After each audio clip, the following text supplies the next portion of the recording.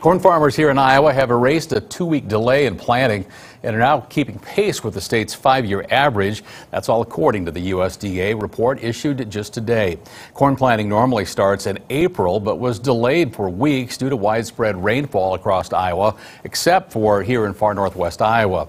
The USDA says that as of Sunday, 94% of the state's corn crop is now in the ground. Meanwhile, work in soybean fields has surpassed the 5-year average. 85% of Iowa's soybean crop has now been planted.